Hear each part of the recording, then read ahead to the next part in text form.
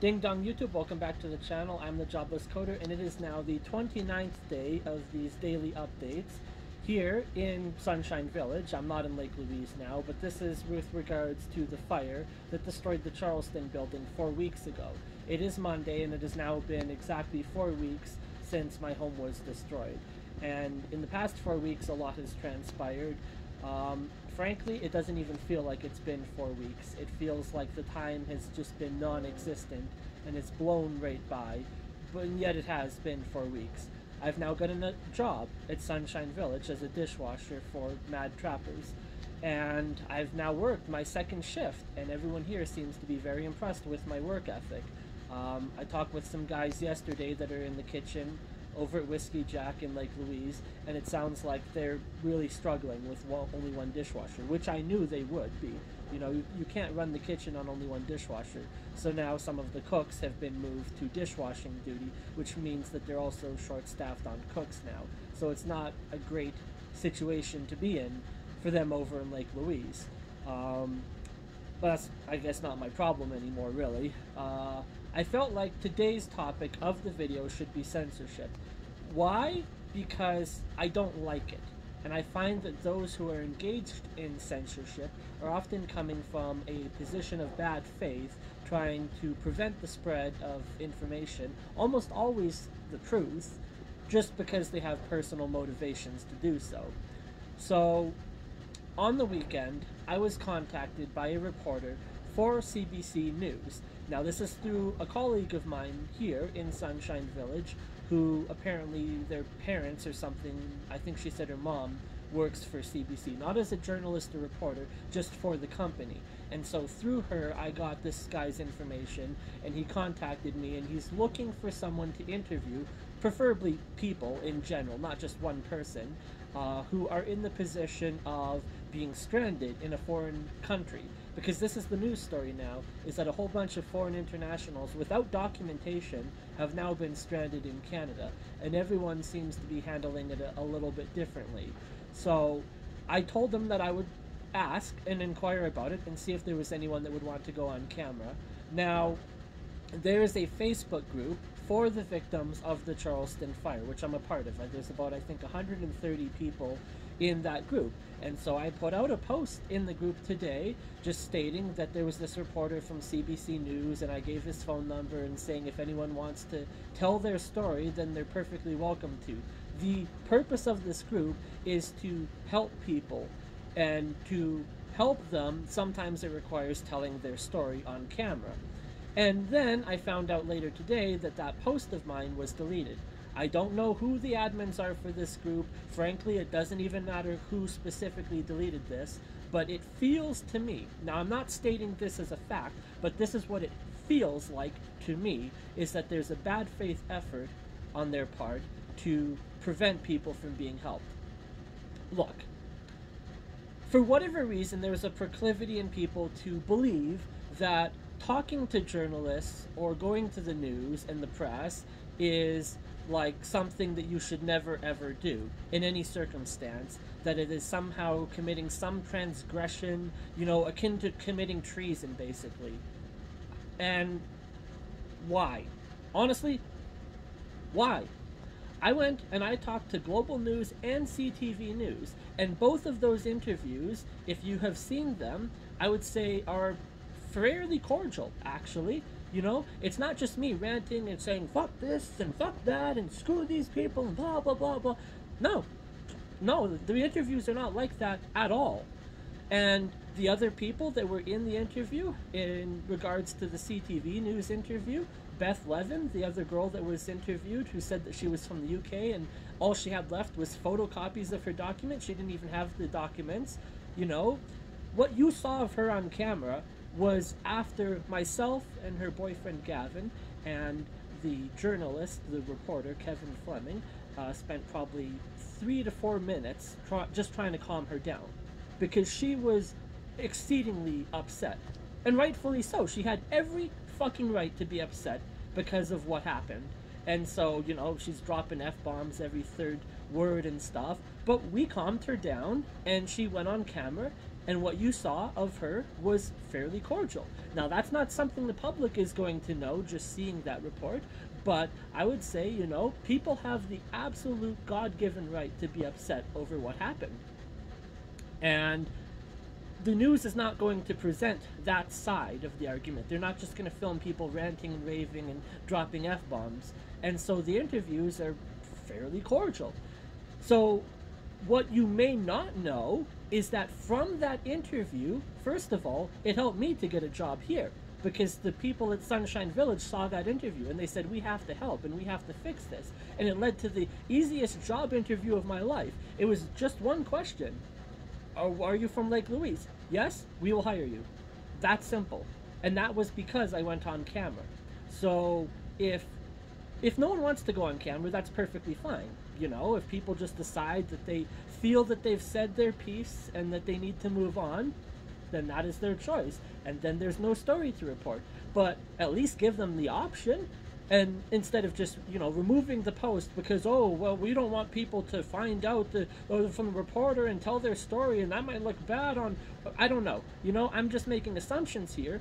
There could be another reason that they deleted the post, but it just feels to me like a bad faith effort to run damage control, really. And if someone somewhere is concerned about damage control, frankly, whose fault is that? You know?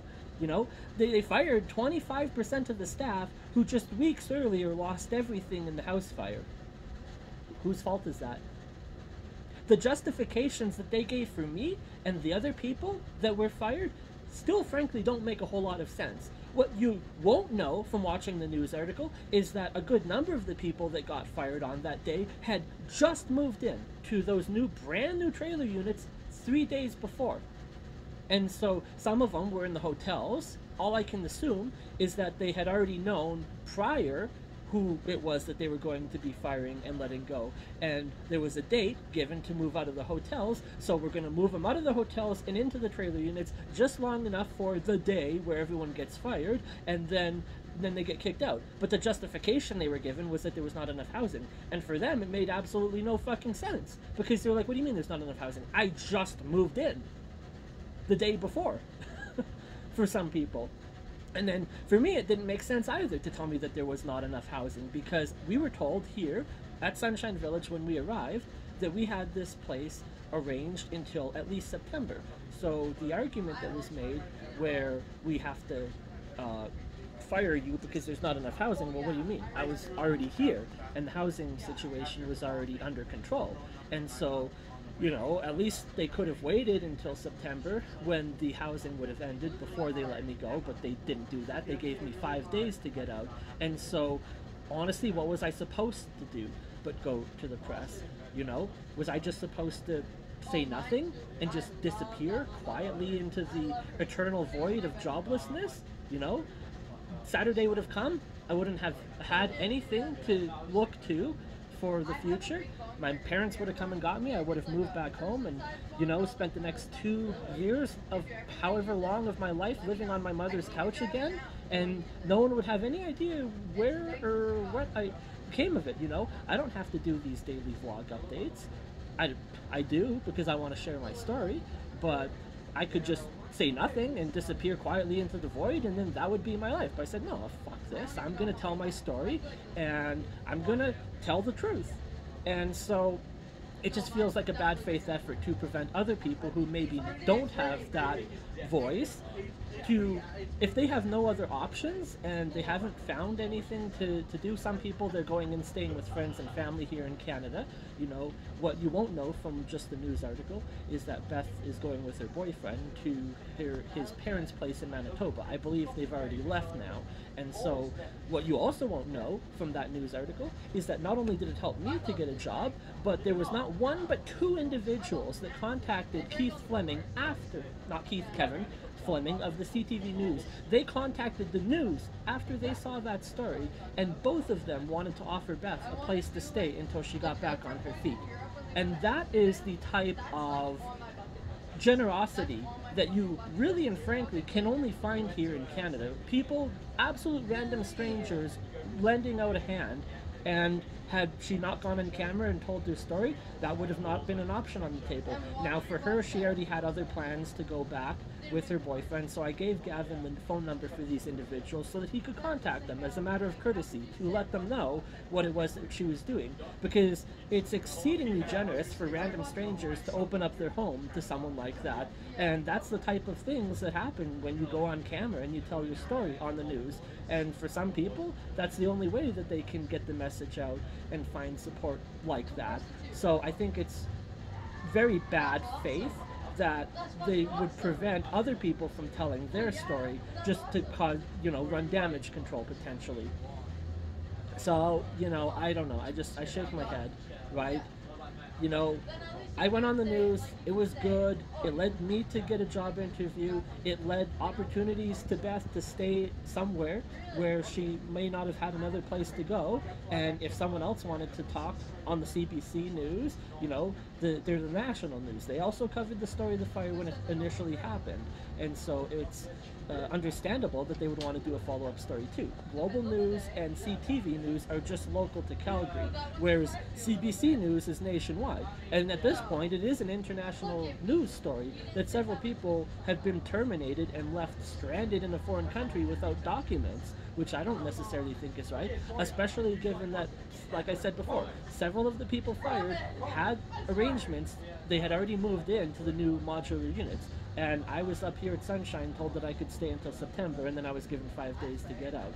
So that's what I did, is I went to the press, and if people want to be upset at me or they want to view me in a negative way because I went and I talked about it when, oh, you shouldn't be talking about it, then, sorry. I did what I did because I had to, because I didn't know what else I was supposed to do. And if that was the wrong decision, then I have another job now thanks to that decision that I made.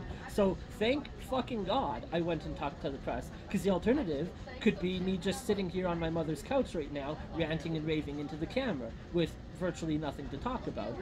So, when I phoned my mom and told her that I got a job because they found the news story, and I said, oh, that was me in the news story, she broke down and cried because she'd been praying for days that I would have something lined up, that I wasn't just going to move back into her house and become another bum like I had been for the last 2 years of my life, trying to find something to do.